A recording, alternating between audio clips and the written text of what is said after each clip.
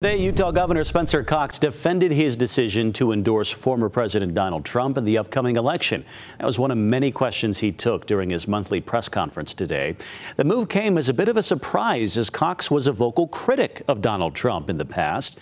He said the recent assassination attempts against Trump highlight the need for unity in America, and he's hoping to work with the former president even if they disagree.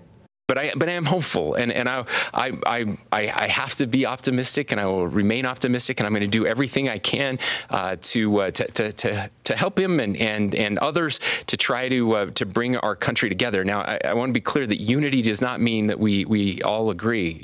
Now, the governor also spoke out about the death of 12-year-old Gavin Peterson here. The West Haven boy was allegedly beaten and starved to death by his family, despite several reports of child abuse.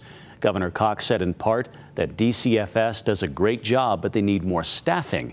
He did, however, reject the idea that there needs to be more oversight of homeschooled families. We're never going to have government big enough to be living in people's houses to be able to prevent all of this. That's just not how it works, and it can't work that way. The people who are accountable for this are the people who abuse this child, and they are going to be held accountable. And I hope they rot in hell. Well, the governor went on to address several hot topics like Amendment D and the Great Salt Lake. We'll have the full story on our website for you. That's abc4.com.